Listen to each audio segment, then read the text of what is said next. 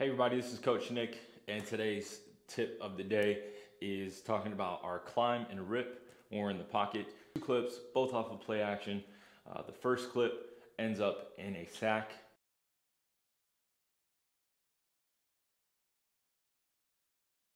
If we are getting upfield pressure, specifically to this front side as you see in the clip, if we stay square and push up, that defender still has a really good chance to grab this back shoulder and take away the ability to throw.